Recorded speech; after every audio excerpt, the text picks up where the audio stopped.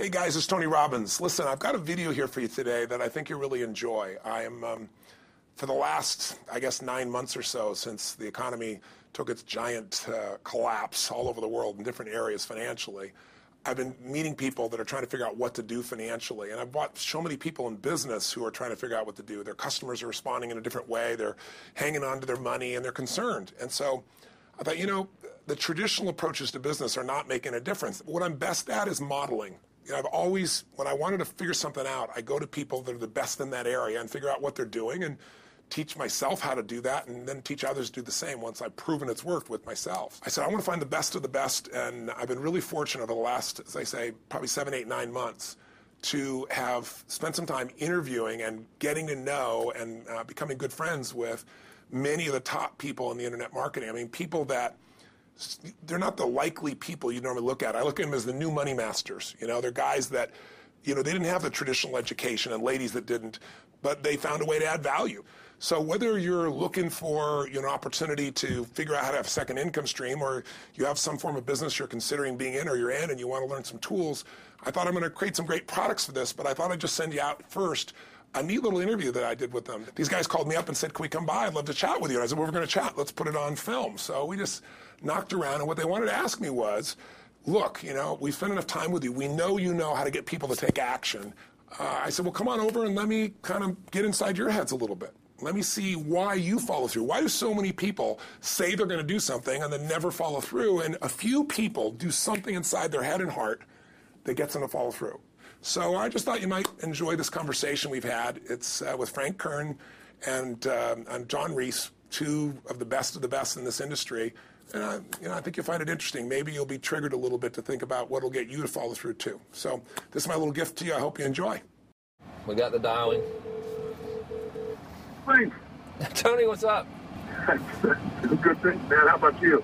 I'm good. Listen, we've got a serious issue that I think is affecting our market, and we need your help. We actually don't know if we can solve this problem, but we think that you can. So we want to barge in today. We're kind of riding around anyway. I know you're shooting and stuff, but if you got a couple minutes so we can pop by, that sure would be helpful. Okay, well, I'm honored if you help me. Come on over. I look forward to seeing you. Okay. See you, man. All right, man. Bye. Look forward to seeing you, John. Bye-bye. Yep, Bye. see ya. So why are we in a hotel anyways? They use this place a lot to shoot stuff because it's got a really nice background. Oh, so really nice outdoor filming stuff. different guests and interviews Yeah. and TV commercials? Hey, man. How's it going? Come on in. All right. Thank you. Hey, Hey, Tony. guy.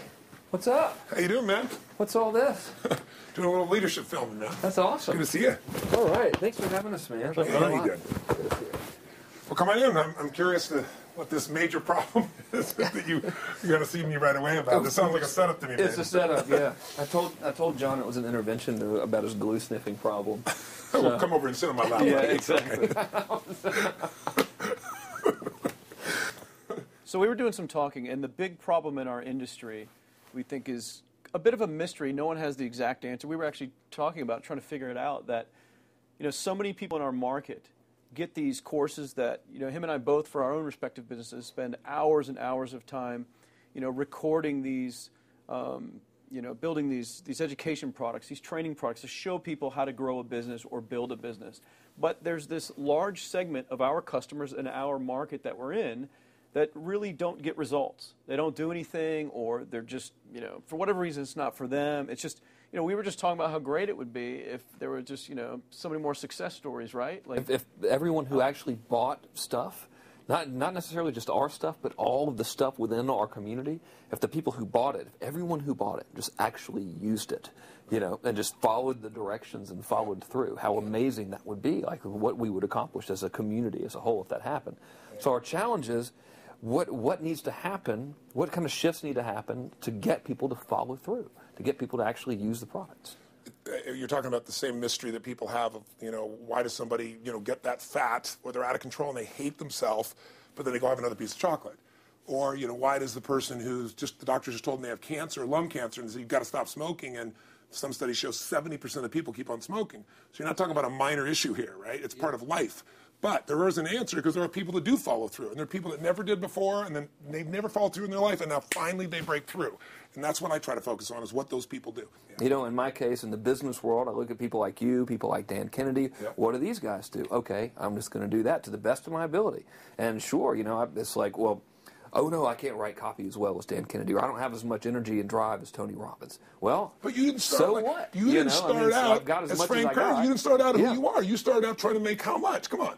$300. Yeah. A week. A week. $300 right? a week, yeah. And you failed at that in the beginning, didn't you? I failed pretty miserably, yes. But it was effortless to fail. It's just like natural, yeah. But truthfully, you went from $300 to, I remember you said your first time you believed, if I remember, was when you made like $2,500 in like it 4 or was 5 days. 5 days when I was on vacation. While you're on vacation. That was when the true internet marketing dream was realized, you know, Right. because I sold a downloadable product and I wasn't even there. I didn't have to ship anything. I was like, oh my God, this was so great, you know. $2,500, and to me that was just a gazillion, you know, because my rent I think was like $400 or something.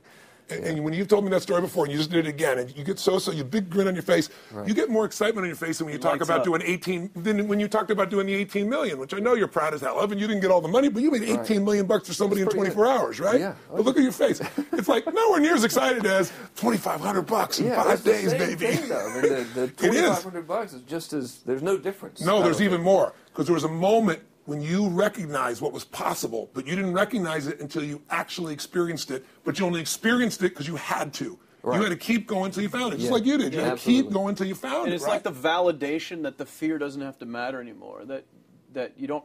There is no other. That, you know, not having the plan B and knowing that you're going down the one path towards what you want. Yeah. It's the validation in your brain that, hey, this works. It may not work yet on the level I want it to, but it works. I've Right. just proven it to myself. Right. And for that, I win. It's game Right. over. I've already won. Yeah. Because I've proven it to myself. Right. So it validates everything in my mind that I want to do now, just at a higher level, Right. and doing more of it. That's it. Right. You just now leverage it. You now just stack it. So what do these people need to get started? Why aren't they starting? We all know the answer is fear. But the difference with you guys or me or anybody who's followed through is we're more afraid of what life would be like if we don't follow through than the person who's willing to settle for what they got and kind of hope it'll change and maybe purchase something for the moment and then not follow through on it. It's almost like people, overachievers, have a little more fear. They're a little more afraid of missing out. They're afraid of not being there, or they got a strong enough reason to follow through. So I'd say if you're looking at home, you want to give somebody some value, go, where do I start? I'm sick of this. That's a damn good place. That's probably why they bought the product in the first place, but now To they're escape not. from that for just a minute. What's that? They bought the product to escape from that state. Just for a moment. minute, yeah. So, because well, guess what? What makes people excited is progress. You don't have to be at the goal yet to feel alive again. You have to make progress. And the first step to progress is making a decision and buying the product. But then they don't do the second step, which is open the damn thing up. I think another powerful distinction that you're hitting on here is the fact that a lot of people that have breakthroughs in their lives, like including Frank and I both in different, success stories, situations, whatever you want to call them, is that, people typically hit rock bottom Yeah. before that must is a reality. You're right. So in thinking of that, because a lot of things as well, like we hear in marketing, like if you had a gun to your head right now and you had to make money in the next, 48 hours, what would you do? And that really resonates with people. But so I just wanted to bring this into the conversation because I think a big part of the market of all these people aren't people that have their backs completely against the wall yet. That's right. Okay, so they're not in a must situation yet. They're in a desire situation where they're okay in their lives. They do have big dreams and ambitions. They do want greater things. But it's not pushing them yet to the point where they will do what it takes To master have the something. must. So what do you think? How did people go from not having their backs against the wall when they have no choice to say, I'm totally sick of this, Right. to conditioning their minds to go from their situation where they are, which may be okay, to getting something greater? Well, think about this. What pisses you off and what excites you is all relative. $300 a week, no, $2,500 excites him more, that memory to this day, than even the $1 million, he did in his first 24-hour version, right? Or you breaking the 4 minute mile, $1 million, that must have been out of your mind. Tell me about that for a second. What did that feel like? You make $1 million in 24 hours. Nobody in history of the internet's done it. Euphoria. Yeah. It was unbelievable. What was your? It wasn't even about the money. That's exactly weird. right. That's exactly It wasn't right. really about the money. No, it wasn't. I wasn't thinking like, oh, that's how many cars I can buy. No. It just wasn't. It was just breaking through like another barrier of progress. So at that point, it wasn't about your back to your wall. At that point, what it was really about... It was a further point from my fear, is what it really was. Further point from your fear, and for some people, and I think in some cases, it's also a recognition of who I am and what I'm capable of. So for somebody whose life is already great, this is about, what if I could take on another skill that could create more freedom for my life? And just saying, I'm not having to go out and try and do it all perfectly right now. What I'm going to do for the next 8 weeks, I'm going to create a little ritual. I'm going to do one thing a day to condition my mind, right, so that I get strong, so I follow through. I'm going to read something. I'm going to listen to something. I'm going to immerse myself. I'm going to go for an intense jog, or I'm going to go lift weights, but I'm going to do it consciously to get in a state where I'm going to follow through. That's number one, because people follow through when they're in state. Second, I'm going to get clear about why this is a must for me. It's not because my back's against the wall, but because I want to master an area of life that could create some freedom. I'm not going to master it overnight, but I got the system, I got the plan. I'm going to do one thing a day. I'm going to work on one subject a week. This week's going to be about figuring out what the right product or industry is. Next week's going to be basics of building traffic. And each week I'm going to make a little progress, and I'm going to get to a goal, whatever that is. I'm going to make $1,000, my $300 in a week. I'm going to get to my $2,500. That first $2,500 is the most excited. Unbelievable. The first $300. I remember it's the most life-changing, too. It is the most life-changing. I remember I was supposed to be a truck driver, making $24,000 a year because I'd be making the most anybody in my family had ever made. How'd that work out for you? Yeah, real well. Thank God I'm not driving a truck, right? I think you could pull the truck. I figured out I could pull it with my finger, man. I could do it with my teeth. I could pull it with my teeth, right? $36,000 a year was the goal. If I could make $3,000 in a month. When I did that, was out of my mind. And then it was like, could I make $10,000 a month? Then it was $10,000 in a day, then $100,000 a day. Then could I make $1 million in a day? I had a day where I made $400 million in a day. The stock value of the company I took public, my personal stock. But it was probably after I did it, though, so it doesn't really count. I'm just joking with you. You're right. People don't remember who's first, Tony. 400 million, a million. Yeah, who cares? Who cares? No, I'm not saying that's amazing, though. I'm not saying to brag. Of It's course. because they told me when I was on stage, I had this audience of about 15,000 people at the Continental Center. It was during a stretch break. I was doing what I loved, rocking the house. Everybody's going crazy. And they go, the stock's worth $400 million right now. I was like, wow, that's cool. It's like, okay, I don't want to sound stupid. It's like, what's next? And I went right back to what I loved. Once you break through, then it just becomes a game. The people that are getting your products have not yet broken through in most cases. The breakthrough happens by conditioning your mind every day, by feeding it a role model or story. It's putting yourself in a peak state where you follow through by getting physically strong. It's creating a little ritual of doing a little bit each day, and then you get momentum. But the most important thing of all is what we started out with. Why? Absolutely. Why is it a must for you? It doesn't have to be you're against the wall, but it has to be something you're hungry for, because the only difference in people is hunger. And if you're not hungry, get around people that are hungry and something will hit you. You watch a conversation, you get around people that are doing better, and all of a sudden you start going, my life sucks. I remember I went to a guy in L.A. He's one of the most multi-billionaire guy, I'll never forget. And I lived in the Del Mar Castle, and I was really proud. That was like the symbol of me having taken myself from being poor to providing for my family this great place. It's built from castles in Europe overlooking the ocean, not far from you. And I went to this guy's house. He's a billionaire. He took me down to his wine cellar. I don't even drink wine. Went through this whole thing. At the end of the night, I was depressed. I lived in the Del Mar tenement, as far as I was concerned. I really was. I was like, I live in a crappy place, and all my standards changed. All of a sudden, I wasn't willing to settle for living that. All of a sudden, my back was to the wall in a different way, because as a man, I knew I was capable of more. So people can change their standard by getting around where it's better. People can change their standard by getting associated with what's true, like the bills they got to solve, the problems they got to do it. Or they can do it because they're excited, because it's something new they want to take on. Everyone's different, but they got to find the why, and they got to come up with some daily rituals to get them going, and just do a step at a time. That's where you get momentum. Awesome. That is awesome. So, think about what's the holy grail between somebody taking action or not. It's one word: certainty. When somebody is absolutely certain, the common word is believe, right? But, you can believe at a general level, or you can believe with certain. When you're absolutely certain that if I do this, it's going to get that result, and that result's going to change my life, you'll do it. When you think it absolutely is not going to work, you're never going to do it. The middle no man's land of maybe it'll work, maybe it won't, that's the piece that kills people, right? So if it's a must for you, you got to make it work, right? In our case, right? That's an example. If it's not a must for you and you're not sure, you don't know what to do. So years ago, I'd look around and say, okay, how do people get themselves to follow through that haven't been following through? What's the difference? And I started interviewing hundreds of people, literally, and eventually thousands, because I had thousands of my events. So I'd ask the group to give me their feedback. And I came up with this model. It's like the holy grail of belief, or the holy grail of momentum. It's like the difference between what makes the rich get richer and the poor get poor, right?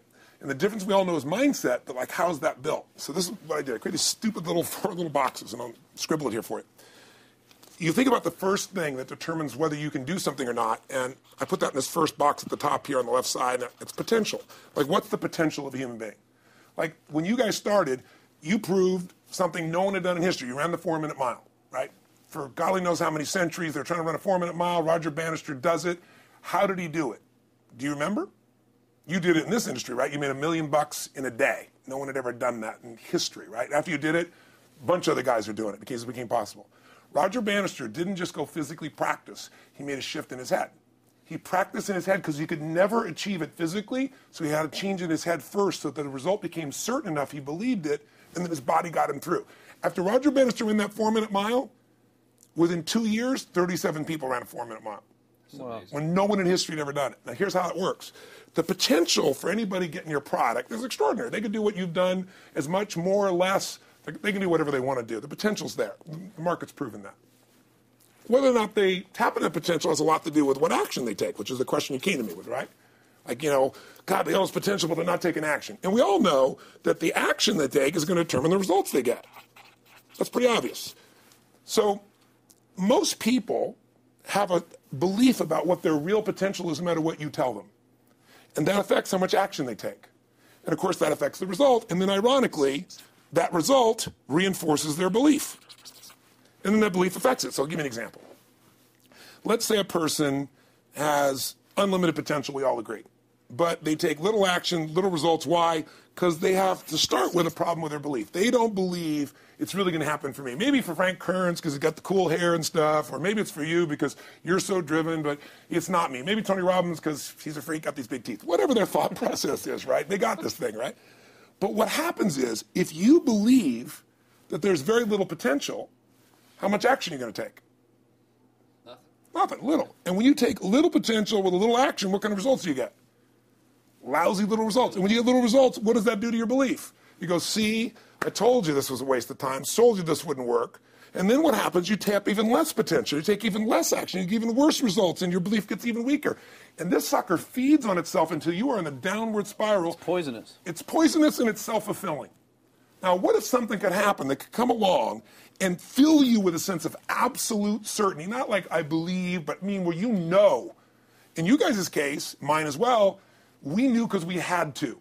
Because we burned the boats. There was no other option. We had to find a way. We weren't going to live that way. We all did it in different ways and for different reasons, but in essence, that was it. If you get yourself in a state of certainty that this is going to work, I'm going to find a way, and if this doesn't work, I will make the way, then you tap a lot more potential. And when you're certain in your potential, you take massive action. When you take massive action, you really believe in something, you get great results. When you get great results, your brain goes, see, I told you I was a stud. I told you this thing would work out. Now you're even stronger. You tap more potential, take greater action, greater results. That's how you went from $300 in a week to $2,500 in 5 days to $100,000 in a month to $1 million in a day. Same thing with you. And we get momentum. That's why the rich get richer and the poor get poorer. Now some people go out and they go, well, I'm going to take a bunch of action. All right, I'm going to open this product. I'm going to try it. And they'll say to you, I even did it. But it's like a salesman who goes and knocks on the door, and he knocks on 100 doors and says, you don't want one of these, do you? Yeah, exactly right. You know? And even if he doesn't say it verbally, his face says it because he doesn't believe it's going to work. So his voice, his body, the execution is so weak. Maybe if he talks to 100 people, somebody's going to buy out of pity. They don't want his kids to starve, right? But he's not going to get the result. So the core difference in people is how do you produce certainty when the world isn't giving it to you? You go out and you try. In your case, you're 100,000 in debt, nothing's working. How do you keep yourself going? The way you did it, the way I did it, the way you're doing it, we may not have done it consciously, is we didn't change our potential. That was there. And it wasn't even taking more action. Taking more action with a belief it's not going to work, it's not going to change anything.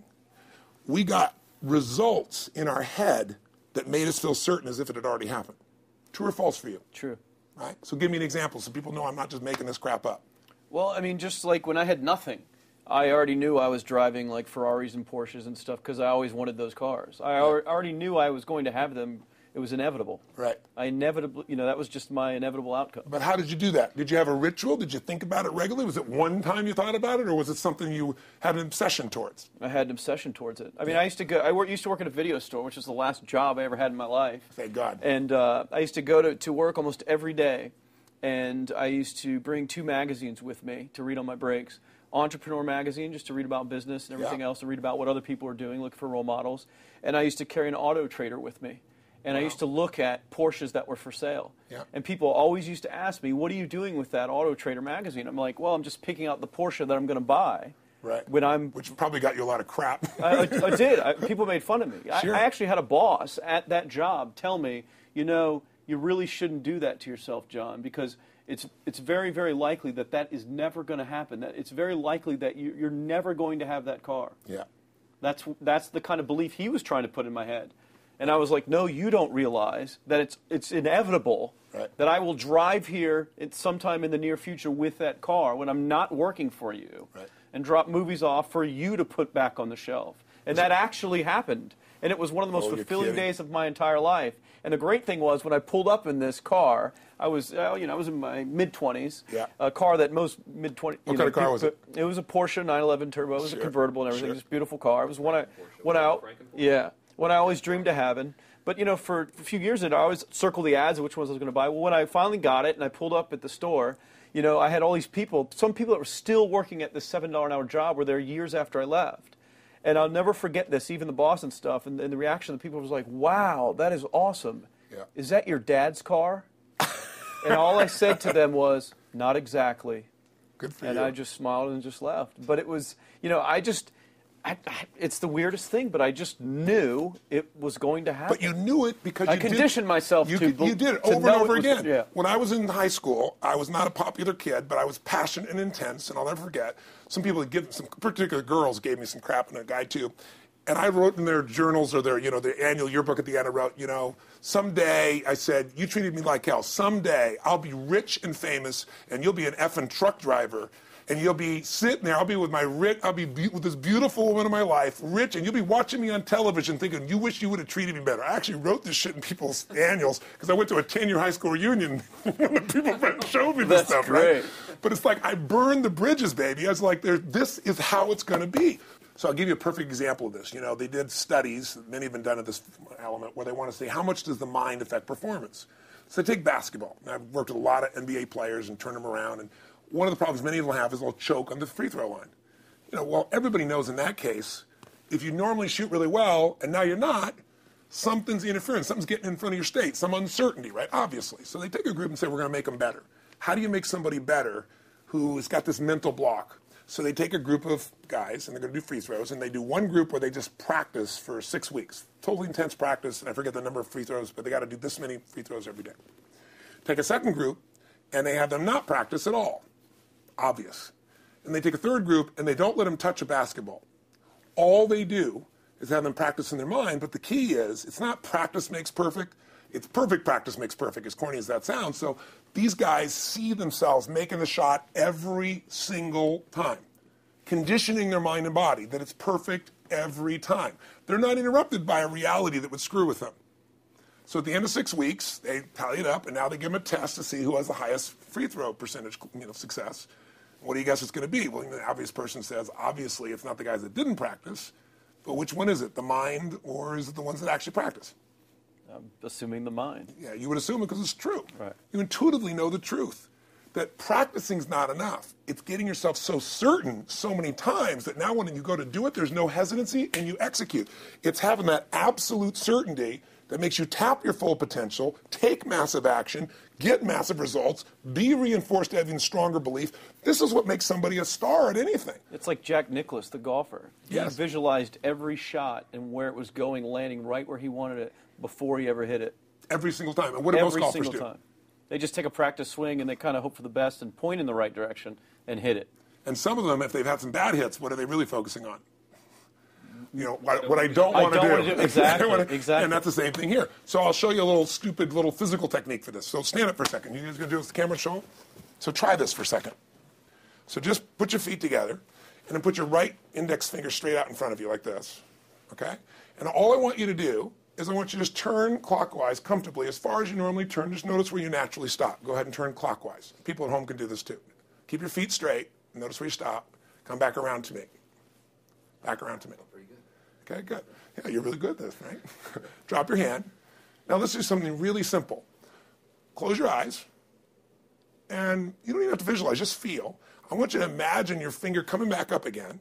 And this time, see and feel it coming up. Don't actually make it happen, but feel like it's happening. Imagine in your mind that you're actually doing it. You're seeing it, you're feeling it.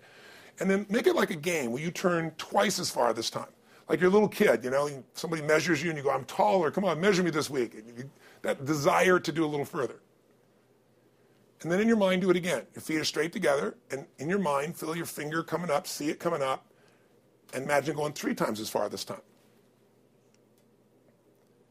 And then one more time, bring your finger up, and you're like an owl. Your feet are straight, and you turn all the way around, and it comes all the way around to the front. See it and feel it and enjoy it each time like it's a game, like you can't wait to go further. And you know you do, every time. And then when you can feel that, and it feels good, then open your eyes, and now put your finger straight in front of you, and turn as far as you can comfortably, and see what happens this time. Go. Break my back. Now notice, I don't know if the camera's got it, but you don't even have to ask the camera. You can ask yourselves. Come back around. Did you go further this time, yes or no? A lot further. A lot further. 50% further. 50% further. How much further for you? About the same. Yeah.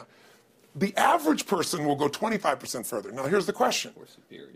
We're superior pointers. There you go. Your right finger pointer. Thank God. Yeah. So, did you have the potential to turn as far as you did the second time, the first time? Yes. Why didn't you? I didn't believe it, I guess. We have beliefs about stuff we don't even know we have beliefs. You have an unconscious belief about how far you can turn comfortably. The first time I did it, when I pointed straight back, yeah. I thought that probably shouldn't even go that far, like it was going to hurt me, or that I wasn't capable of going any farther. It's like, and how much further did you go this time? And the camera knows it over there. That's exactly over there. right. Now here's the difference. The potential was there the first time, and you took action, and you got a result. But it was 50% less than what you did later on, and the only difference is they changed your belief. How did I change your belief? We didn't work harder on your potential. We didn't take more action. I got you to see the result in advance. I got you to see it vividly 2 or 3 times. That's all. Of going further, and then your brain went, oh, I know what to do. Boom, it went there. Isn't that what you did by looking at your cars every single day and envisioning it? I mean, isn't that what you did when you created whatever the vision was? It was $300, $2,500, $1 million in a day? Yeah, that's what's missing for these people. They're not getting that execution is everything, but it doesn't happen if you don't get the psychology set of a state of total certainty. And you just change that 50% in 3 minutes worth of visualization. And visualization is only one technique. Because I was like losing my balance with my eyes closed, because I was kind of like lopsided. So I got one good visualization, and the rest of the time I was like, I sure hope I don't fall down on camera with my eyes closed. It's going to look really dumb. I'm going to have to do it. So you don't even have to be good at visualization. You can still get the improvement. So I want you to get, you ask the question, what is that difference in people? This changes people's certainty. People are uncertain they're going to succeed. They want it, but they're afraid. The best way to deal with a fear is get a big enough reason that makes you have to succeed, or condition yourself where you see it and feel it so often that you're certain that you just do it. That's all it really takes. That's awesome. You know, this worked. I was thinking this while you were talking about going to the Sit down so we can hear this, and we'll go. You were talking about working at the video store and looking at the Porsches and stuff. I used to drive around in my car, doing the cold calling with the credit card machines. And one way that I would avoid cold calling, the pain of like cold calling and knocking on doors and everything, would be to listen to your stuff and listen to Jim Rohn stuff. And wow. Just drive around, no particular destination, just to listen to it. Yeah. And strangely, I still like to drive around. I prefer to listen to that stuff in the car for some reason. It's because it's where you got imprinted. I guess. I mean, it's like, well, I'll just drive up and down the coast and check out the ocean. Yeah. So I would drive around, and I would envision myself holding those types of seminars and teaching people that kind of stuff. And 3 weeks ago, I was teaching a seminar in San Diego, and I was talking about beliefs and envisioning things, and I had to stop. And I shared with the audience, I was like, you're not going to believe this, but I actually used to envision this very moment of me talking to you right now. So it really, really works. Definitely works. Makes a difference, I say. I'll tell you what, I worked with Andre Agassi in 1993, I think it was. He'd been #1. He dropped to 32nd in the world. And he was literally ready to quit with no exaggeration. His father was managing him, and he was so angry with his life. And he went through some, I think, wrist surgery at the time, and he's working on his swing. And he was dating Brooke Shields at that point. They weren't married, and not his current marriage, obviously. And so she said, you got to come see Tony. She goes, I don't need motivation. He goes, he's not motivation, man. He's strategy. He'll show you how to make that shift in your head. So he comes. I work with the guy. In the beginning, he's saying, do your magic stuff. Like, oh, yeah, great, thank you. And I said, tell me, if you ever hit a tennis ball perfectly, and I'm trying to get him in the zone to remember that time, like you visioned, where he was perfect at it. He goes, of course I have. And I get him vision over and over again. And finally, he's in the zone. He's feeling that again, right? He's seeing it, and he's feeling certain, and the swing is going perfect. And I said, how's that feel? He goes, it feels perfect. I said, but are you thinking about the swing? You're not thinking about the swing. You're not thinking about how to do it. You're just seeing the result you want so vividly that it's there. So all I did was train him how to go in that state over and over again. He won the next weekend. The second weekend, he came in second. Within 6 months, he was number one in the world again, and he gave me unbelievable credit. But all it was conditioning the mind. You did it with tape, so did I. We were just talking about this earlier, Pam and I used to go when I was 17 years old down in downtown Los Angeles, this place called Night Education, K-N-I-G-H-T, like at the night. And I'd save up all my money, work as a janitor, and I would get these tapes and listen to these things over and over and over again. I went there for years, and I didn't have enough money, and I leveraged everything I had, but I knew how to train my mind. It's the one thing I knew how to do. This man's name is Mario. I saw him in his 80s. You know, he obviously knows how my life turned out and was very proud of the role he played in that process. He used to tell people the story. This guy's the real thing. He didn't just start out this way. This is how Tony did it. He listened to these tapes. He conditioned himself, right? This is the real stuff. He passed away a few years ago. I'm calling his house, and he passed away, and his daughter was there, and she wanted to share with me that how I touched his life and so forth. But the best thing was, I thought, you know what? I want to get those tapes. I want to get that stuff that conditioned. You know, I want to go back to that moment like you did of, you know, that moment was visualizing, now I'm living it. And she said, he left all this in his will to you. So I have all these tapes now that are from the time when I originally went through, and like I'd go to sleep and I had these sleep tapes that conditioned my mind to believe that I could succeed even when I was sleeping, or to build energy in my body. And anybody who wants to succeed has got to know it doesn't just happen. You can buy a product, but you also, with that product, have got to condition yourself. You got to make it a must, and you got to get a ritual. And if you do it, whatever you used to dream about you thought was so huge, you'll just live it. You'll live it like you lived this yesterday, like we're all living the life that we envision. Because we had to, and because we played this game with our head. We got the belief to be real by seeing it enough times and feel it enough times till our brain believed it, and then it made it happen. Which raised the potential, which made us take more action, which got us better results, which raised our beliefs again. That's right. And then that's why the rich get richer and the poor get poorer. So instead of bitching about it, change it. And this is how you change it. It's like a self-fulfilling prophecy. Completely. It's pretty easy to change. Just that one simple exercise was amazing. I'm still like, holy crap, you know, I wonder what else I can do now. But look what most people do. Most people do the opposite of that, right? They get the product or they think about doing it, and what do they envision? It's not working. That's right. The excuses. So they envision it not working. As soon as they envision it not working, they feel uncertain. As soon as they feel uncertain, how much potential they tap? Little, if anything. Mm-hmm. And so they send back your product, and they listen to the damn thing, you know? And guess what? What does that do, by the way? They make that as another lousy result in their life. I didn't even follow through on that, and they believe even less. This process is the holy grail. It's where the whole game changes, and anybody can do it, and they can do it in a few minutes. And if they do it a few minutes each day, then they get a different life. They do it a few minutes one time, their life changes for the day. We're defined by our rituals. Everybody's got rituals, certain things they do every day. And what we three have in common, and anybody that I know of who has a life that they're living that was once a vision, is we saw it again and again and again, even when it didn't work, even when you lost $100,000, even when I'm working as a janitor. There's something we would not give up on. And if somebody watching wants to change their life, they got to decide what they won't give up on, and then put themselves in the state of momentum by a couple little rituals. That's all it takes. And I think especially when it comes to anything related to making money, like making money products or promises or courses, people are so inundated with scams and all this garbage, true garbage, that, you know, their natural thinking is that they're so skeptical.